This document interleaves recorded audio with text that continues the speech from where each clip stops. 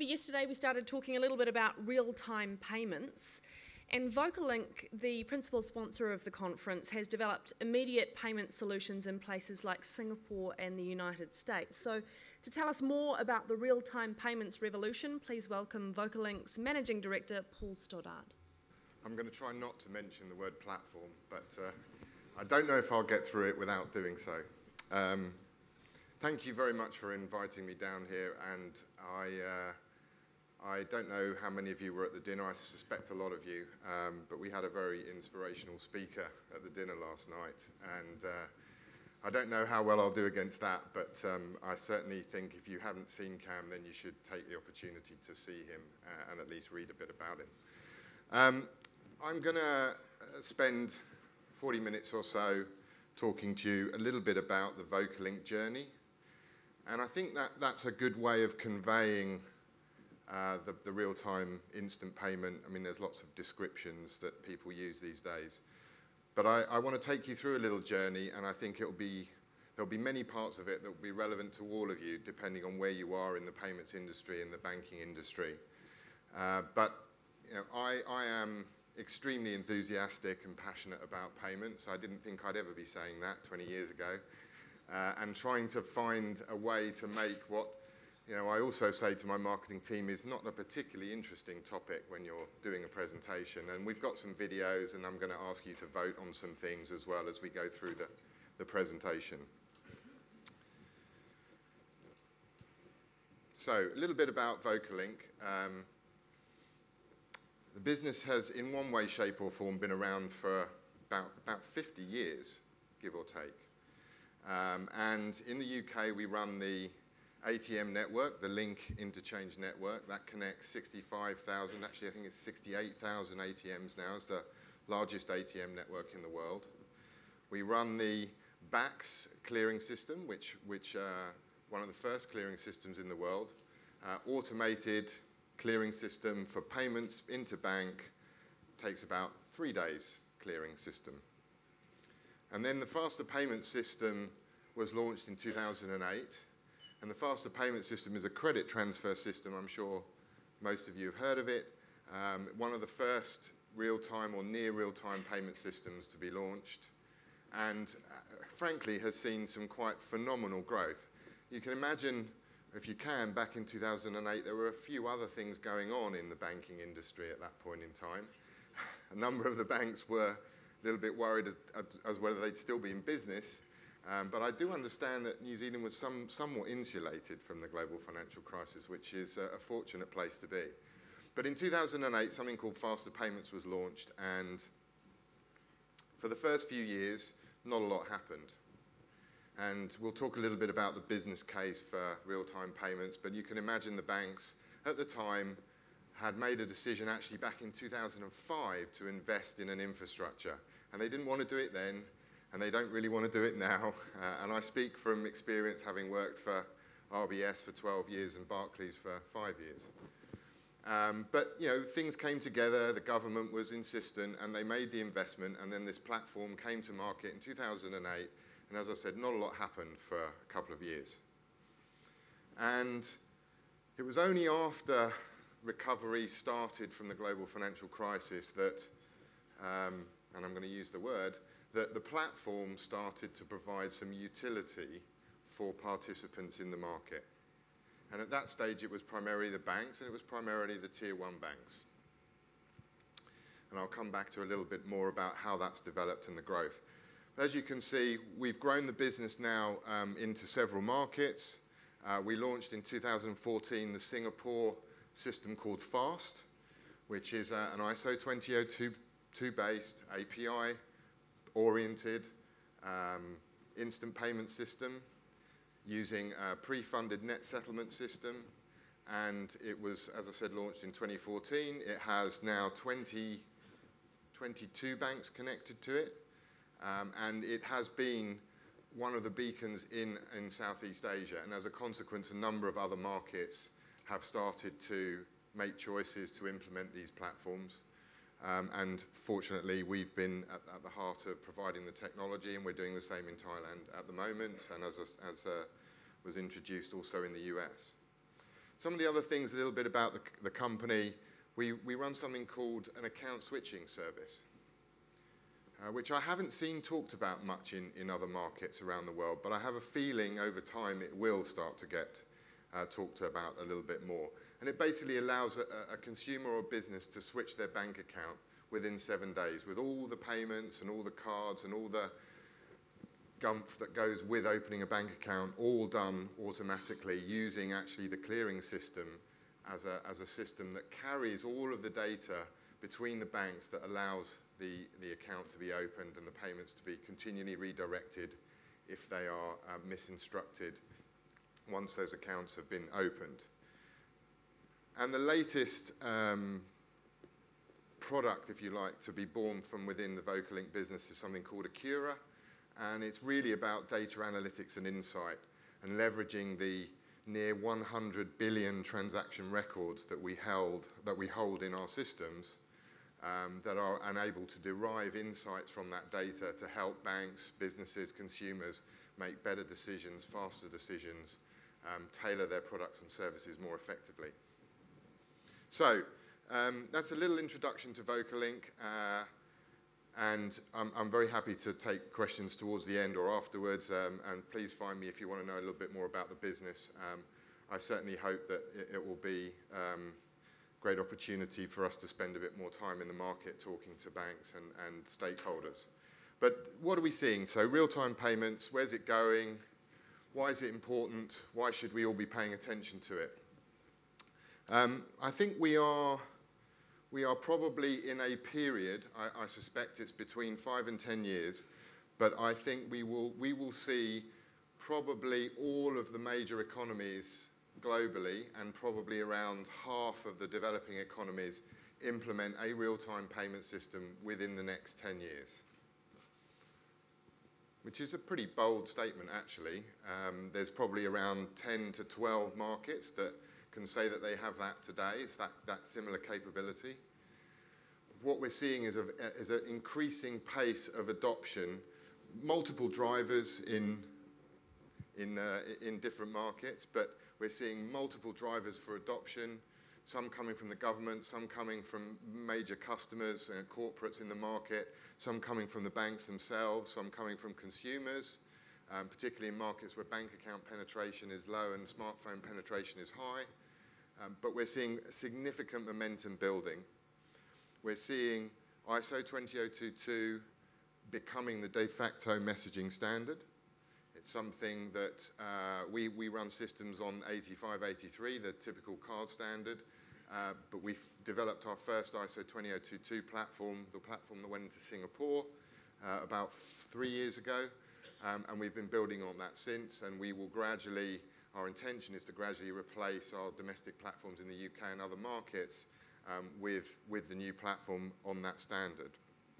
Smartphone penetration we see is a real indicator of and driver for the implementation of new real-time clearing systems. And that's just because consumers and businesses want things to happen now. We all want things actually to happen now. And somebody said yesterday, when you have exposure to something happening in real time instantly, then actually it becomes something you just expect after a while.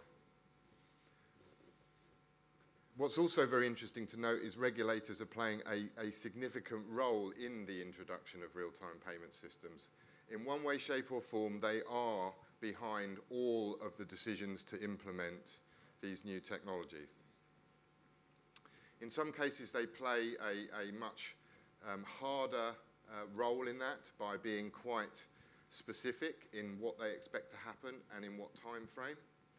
In other markets, they take a softer, more nurturing approach, and I think the US is a good example of that softer, more nurturing approach, and Singapore or Thailand are good examples of that harder, more specific approach, where the banks in Asia were told that they would implement this new system within a specific time frame. The Fed in the US spend a lot more time educating the industry, consulting with stakeholders in the market, and gradually encouraging the banks to make those investments in their infrastructure. And what was quite interesting about the US is after about 12 months of that industry-wide consultation and approach, the industry, the banking industry themselves got together through the clearinghouse, the 30 largest banks in the US, made a decision that they were going to invest in the new infrastructure. And we have been, this year, working with them to implement that, and the platform is now about to go into closed group testing with the banks, actually in December.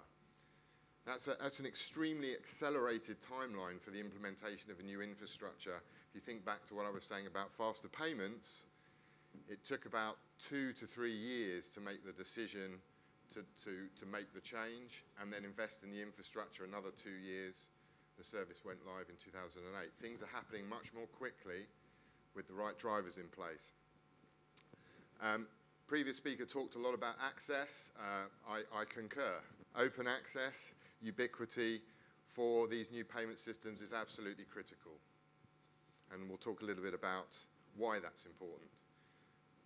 And using the word platform again, provides a platform for innovation.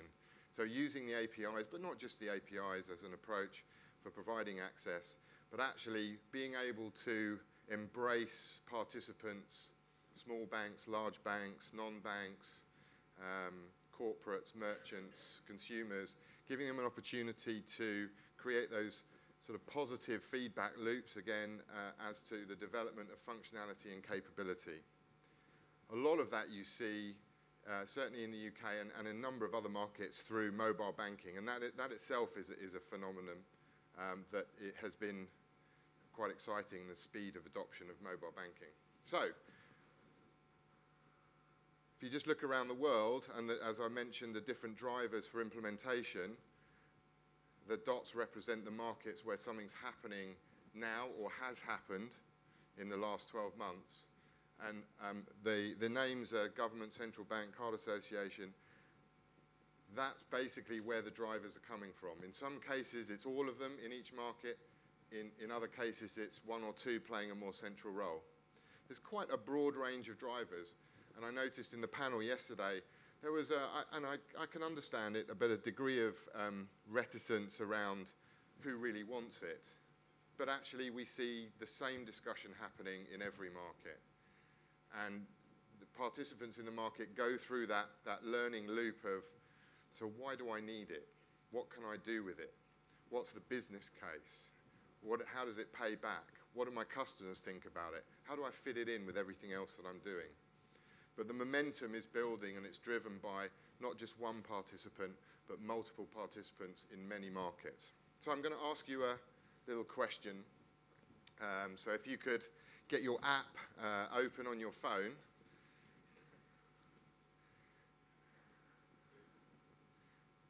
And basically, I'm going to ask you the question of how many of you have a mobile banking app on your phone?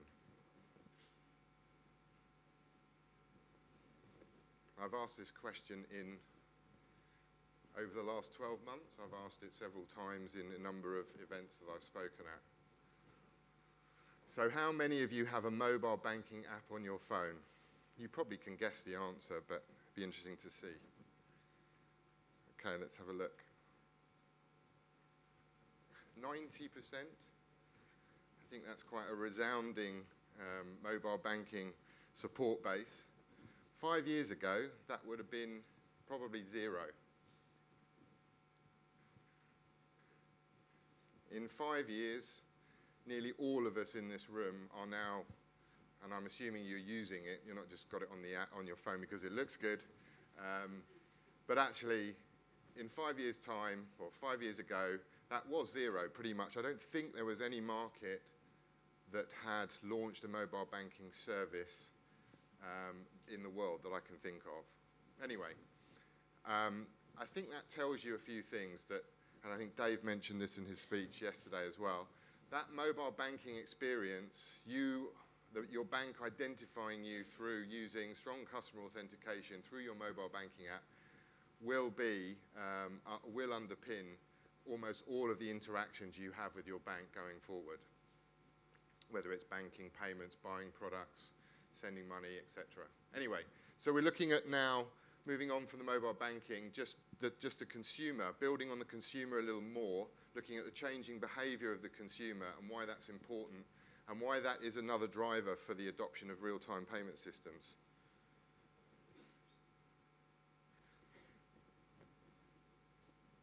So I think mobile and real-time go hand in hand, and that's one of the important aspects of delivering a payment system through that medium for the consumer. We constantly do research around the use of mobile banking, the changing nature of payments and behavior of payments. But smartphone adoption indication, as I mentioned before, along with bank account penetration, are two of the most important indicators for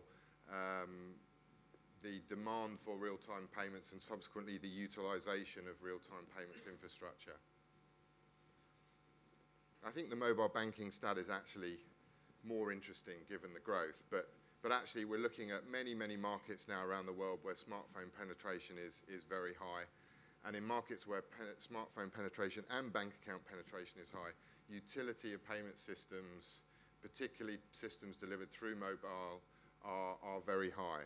In markets where some of the developing markets that we're working in, we see not just bank accounts, but any kind of financial account, a prepaid account, a mobile operator-provided wallet, any form of account through which you can transact connected with your mobile device creates a high utility, high demand environment for a real-time payment system. And we can do quite a lot through these mobile banking apps now, integrating rewards, integrating actually being able to view your balance before you transact was something that consumers absolutely loved. As we started developing with the banks in the UK these mobile payment services, we found that just simple features like it gives me comfort to know how much money I have in my bank account before I make a transaction, a really high utility value. And so as the UK banks have started to evolve, and many banks around the world, your money, your banking app, your phone are inextricably connected now. I think a number of the speakers have talked about how the environment is getting very complex that we operate in. And as a bank, everything that we do at VocaLink tends to be, I would say, we call it bank friendly. So it's driven and developed for banks to provide to their customers. And what we hear a lot from the banks around the world is how threatened they feel by all these new entrants into their space, whether it's peer-to-peer lending, whether it's payments, whether it's wallet providers, merchant acquirers, etc. The world has got very complex for the consumer and very threatening for the banks. So as we go through the last few years, you can see the rise of participants entering the market, looking for opportunities essentially to redirect revenue away from the traditional areas of banking and payments and building their businesses by essentially running on top of the infrastructure that the banks and governments have invested in the markets.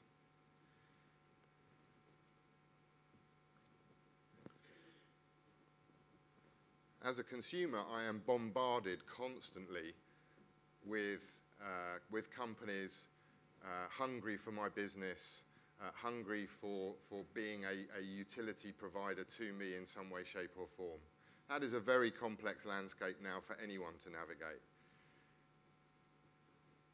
When we spoke to these participants as indirect customers of payment systems and clearing systems, the demand further increase, or the level of demand for access to real-time payment systems, either indirectly or directly, so through their banks or through some sponsor or agency type solutions, was fairly consistent at a very high level across all of the markets we spoke to. So, just picking up on another comment that one of the panelists made yesterday, is so what am I going to do with this new infrastructure? So what will my customers do with this infrastructure if it were made available to them? And these are the examples of, in the UK, but also in other markets, in Singapore in particular, and as as part of business cases that banks are building in the markets where they are making decisions to implement real-time systems, these are the areas where utility is high, where we see significant portions of transaction flow falling in these categories. Insurance payouts, government is a huge driver. In Thailand, the government are using the new prompt pay real-time system to distribute payments to farmers. It is the only way, as a farmer, you can receive a particular payment from the government. And so, as you can imagine, they've had 15 million registrations for the service before it's even launched. Money remittance, daily, weekly wages, peer-to-peer payments, loan fulfillments, electronic bill presentment and payment. In fact, EBPP will be the first service that the US goes live with when their new platform launches in the first quarter of next year. Prepaid top-ups, prepaid of any kind, so not just phone, but any prepaid card top-up, also high utilization. Some of the other things that banks, I think, need to be thinking about, and markets need to be thinking about in general when we talk about real-time payments, is the sort of service package, the service proposition that goes round it. Actually moving from a payment operation that is typically available between sort of 10 and 3 in the afternoon, moving to something that's 24/7 by 365 is a fundamental shift in the way a bank and a central bank typically will operate today. When we look at the profile of payments made using real-time payment systems, so profile of time, at what time in the day do most payments get made, then we start to see that consumers and businesses don't actually want to transact, or typically it's not convenient for them to transact when we think, as traditional providers of services, would want them to transact. So between 9 and 5 doesn't really happen. Actually, you see a lot of transactions taking place outside of those normal working hours, and particularly at weekends. So there are some things to think about as a provider, as a bank, and as a central bank in particular, where it's a fundamental shift from where you are today.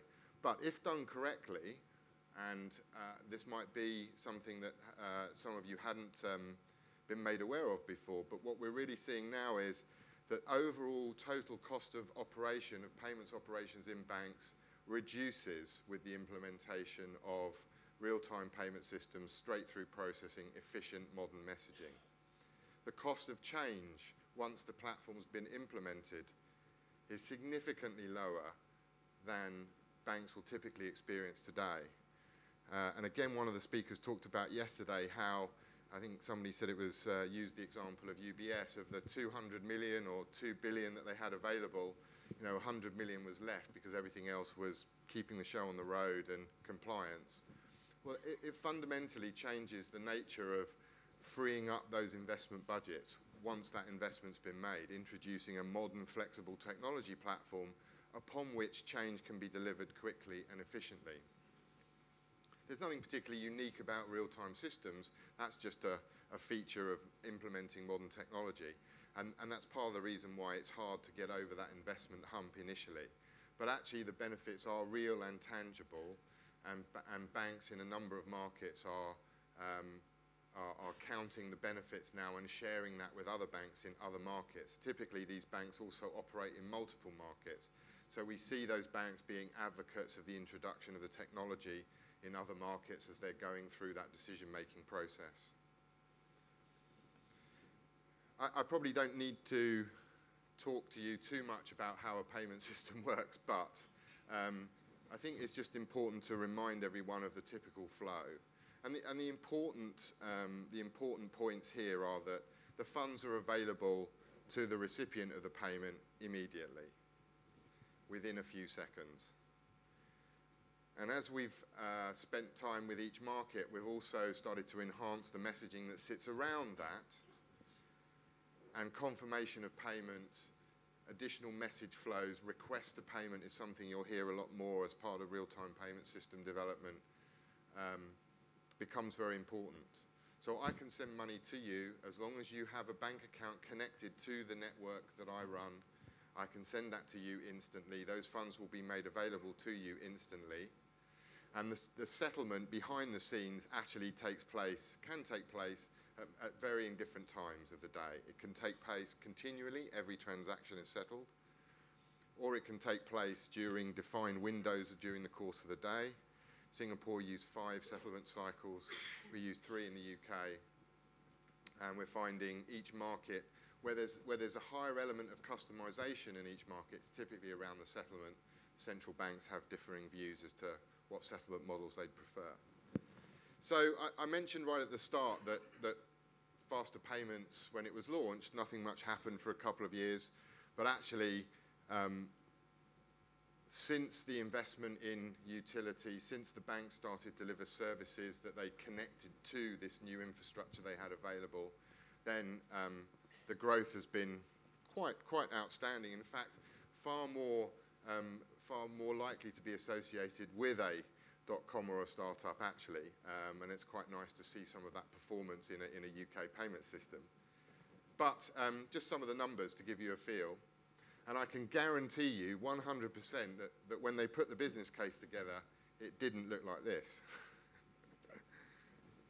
So, £1 trillion. This year, we will process in excess of £1 trillion through the new real-time payment system. I say new, it's 8 years old now. And as you can see from the next slide, it has done 2 things. It has cannibalized the existing clearing system. So BACS, the 3-day system I mentioned at the start, had direct credits and direct debits available to it.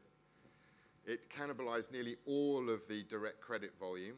That was partly deliberate, but also partly natural behavior. So the bank started to develop functionality that deliberately migrated the volume from the old system to the new. The mistake they made, in truth, was to allow the old system to continue to operate for as long, because they missed an opportunity to take the real cost benefits of decommissioning an old system. But hey, that's what happens nearly all the time in banks. And I think one of the key levers, and I mentioned this earlier as well, is the ubiquity, the availability of a payment system. When Faster Payments went live, it went live pretty much with all the banks in the UK going live at roughly the same time. We did stage the go live, the rollout, just so not to create too much pressure on the system, but in any event, we saw all the major banks go live within a 12-month period. They all had to go live, I think, with receive only initially. Everyone had to go live with receive only. Some went live with both send and receive, but as a minimum, everyone had to be able to receive. And I think what this chart tells you is how important is it that within a network that it's available to everybody at the same time. And those negative feedback loops that Ross was talking about are quite prevalent. If I want to send money to somebody and I can't reach them, they're not available, then I start that negative feedback loop, and utility becomes a problem. So just moving on a little bit so once we had this infrastructure in place and we started to think about what we could do with it, we started to develop a series of product capabilities that were designed to use the new infrastructure. And what was quite interesting as we look around the world, as they look at implementing new systems, that the focus has now moved very much from we need to do something, like introduce a new payment system, to we need to develop services on which, or that can leverage the new infrastructure that we've put in place. That was the tone of Sibos this year, if some of you had attended. Sibos previous year and the year before that was very much about real-time payments and the need for a real-time payments infrastructure and how to build the business case. What I thought was different this year about Sibos was the tone and the discussion was about, right now, what can we do with this fantastic new piece of infrastructure? What are the services that we can develop? And the UK started with something called PayM, which uses the concept of a proxy platform, also known as directories. And this technology is now forming a fundamental module in the procurement process of all the other real-time platform markets that we are working in and the bids that we're bidding in today. The PayM service was launched, and it basically allows me to send money to an individual, person-to-person payment, and all I need to know about them is their mobile phone number. Actually, it could be any proxy, and other markets are using any proxy. I authenticate myself to my bank using my login process to my mobile banking app. That could be biometric-based, PIN-based, mostly now biometric, fingerprint. And once I've done that, I can then initiate a transaction to any party. The transaction settles or clears over the real-time rails in the market, and the experience is excellent for the consumer. I think I've got a little video about how that works. Phase 2, Pay by Bank app. Phase 2 here, also known as Zap. Some of you may have heard of Zap before. This allows an any-to-any transaction to be completed. So it is a true end-to-end complete replacement for a card payment system. And it uses a combination of your mobile banking app, your mobile device, and works with the underlying real-time clearing infrastructure. So faster payments in the UK, and in the other markets we're talking about the respective real-time implementations. So hopefully, if I press...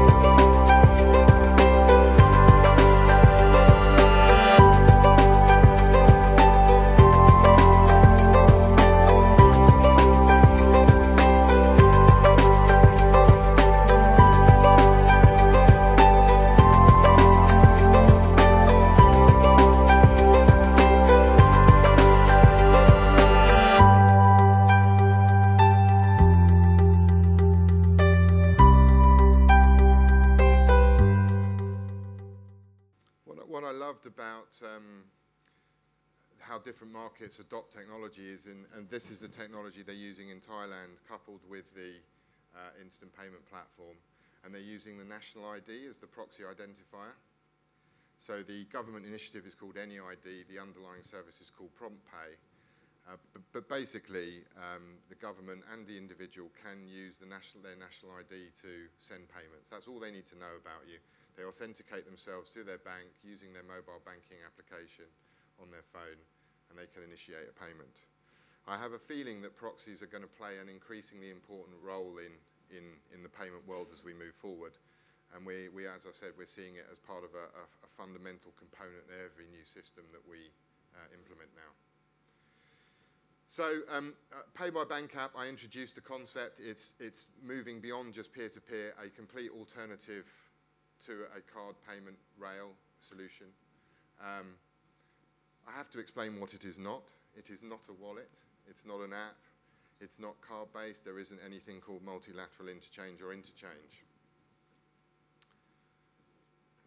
It is real-time, secure, digital, convenient, a full payment scheme, and it's provided by banks.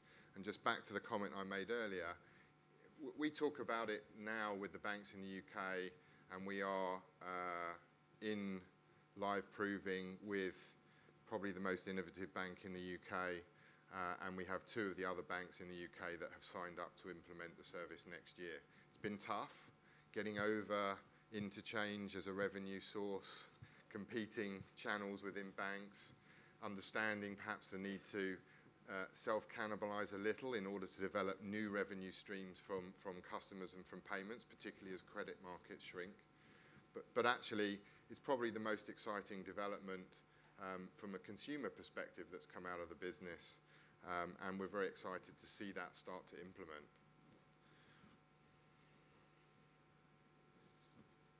And as I mentioned, a complete alternative. So again, taking on cash, taking on checks, taking on cards. We still have checks in the UK, and they do in many markets. But we set ourselves the ambition or the goal of being able to deliver an equivalent, in fact, often the case, better experience for the consumer or the business in making a payment to any party than anything that was available to them today. So we benchmarked every use case and every transaction flow against what we considered to be the best solution today in the market. And that was cash for some types of transaction. It was card, it was check, depending on the different transactions. And we backed that up by a lot of research across a number of markets as to what consumers and businesses were really looking for from a new payment utility. Did they actually have a problem with what they had available today? And you know, 50% of the audience roughly said, well, I don't really have any problem with what I do today. But as we broke down those experiences and showed them something a little better, then of course everyone that we spoke to decided that if they could have something like this available to them, then that would be a good thing, which led us to make the investments that we needed to make.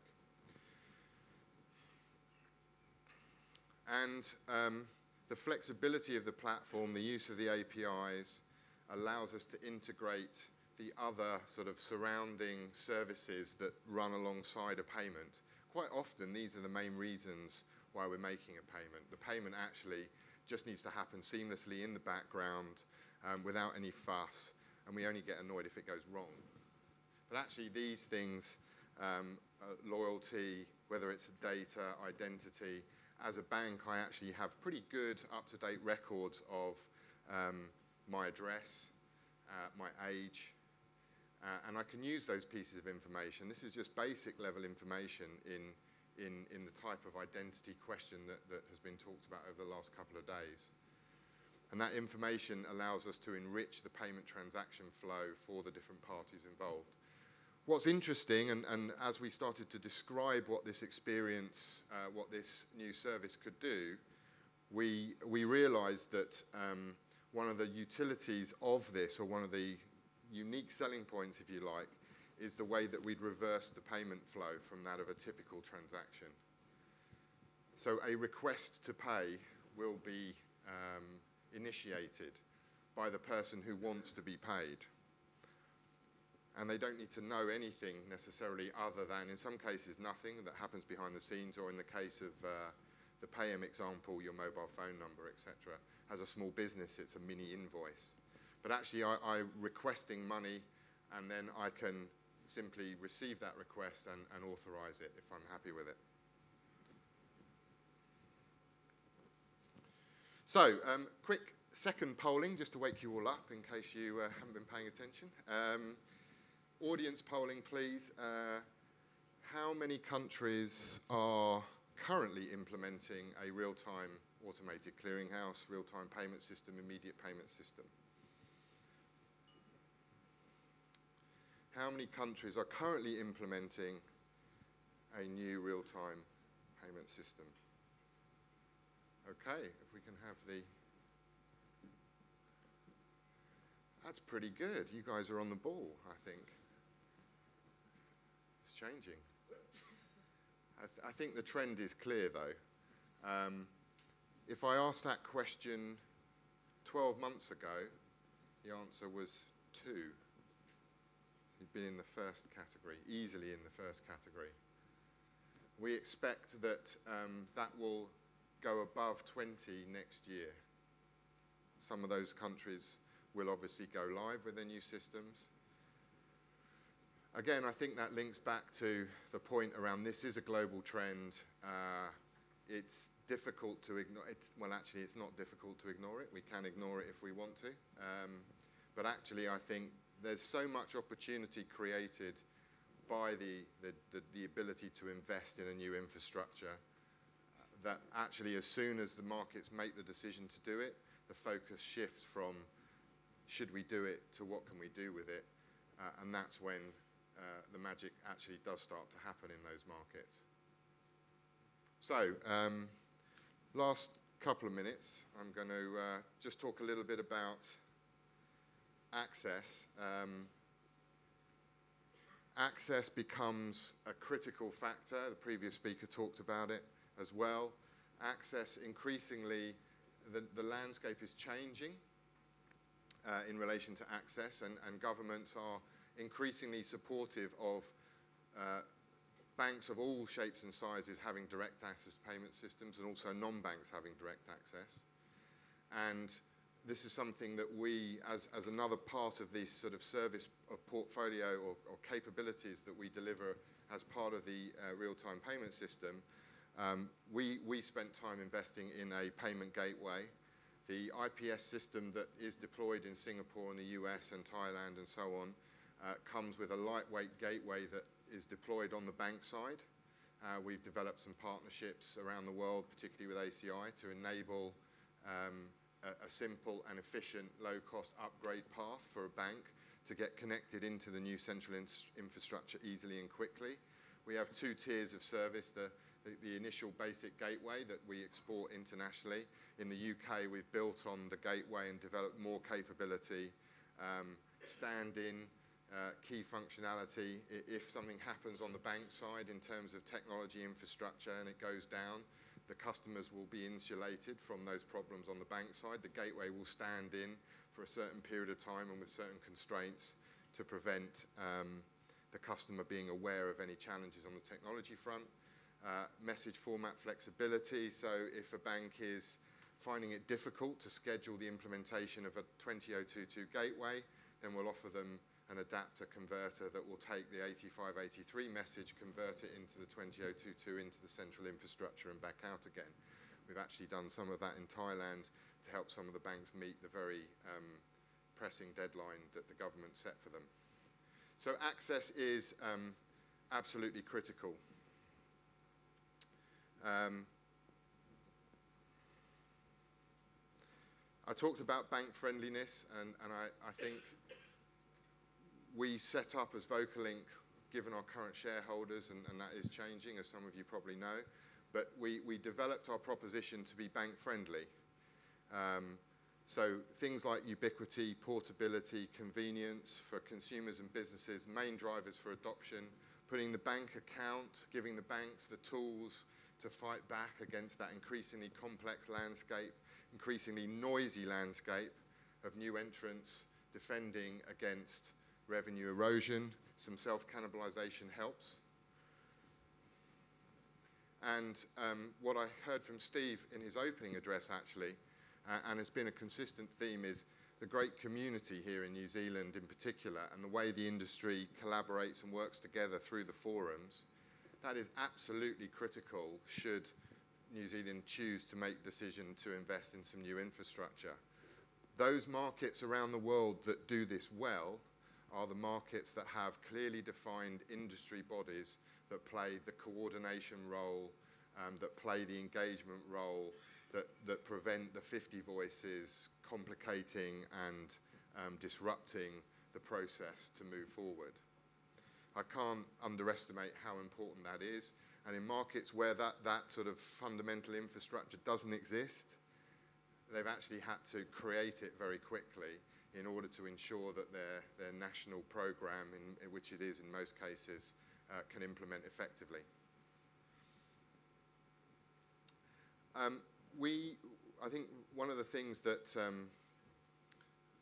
I think best captures the transition of VocaLink from being a UK domestic clearing provider to a global commercial payments provider is basically the way in which we have been able to, and in some cases been fortunate actually, to find ourselves in that position in the UK of being a practitioner and an operator.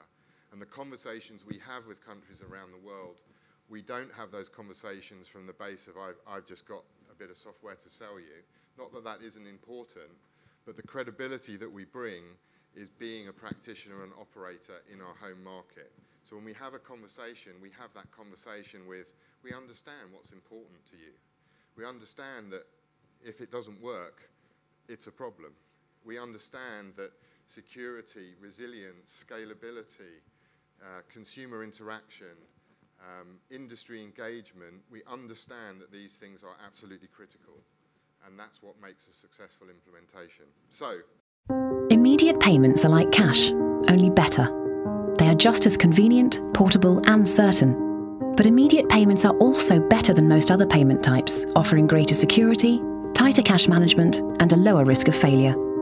If you are a payments provider, VocaLink real-time technology offers a strategic platform that is proven, truly multi-channel, and supports the launch of new, exciting overlay services. There are an unlimited number of use cases for immediate payments, spanning P2P, B2B, and end commerce. Real-life examples include insurance payouts, short-term loans, and the payment of daily and weekly wages. Here we consider an online retail purchase, but we could similarly show the payment of a business invoice or household bill.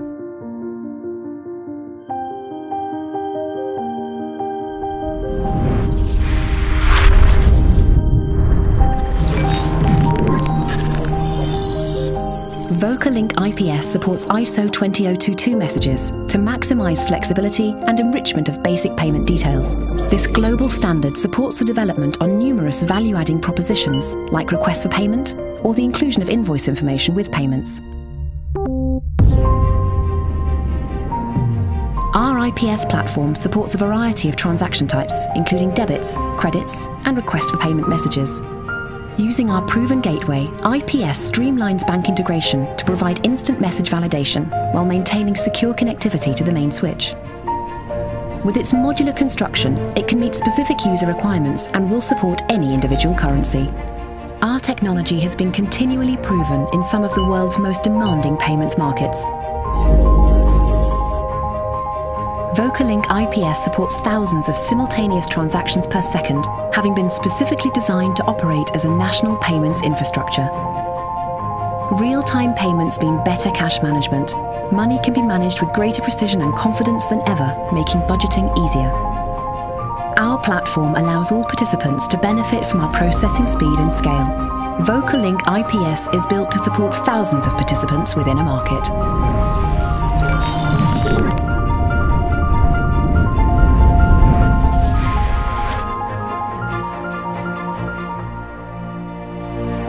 To offer a credible alternative to cash and card payments, real-time payments must run on technology that is proven, resilient, and always available.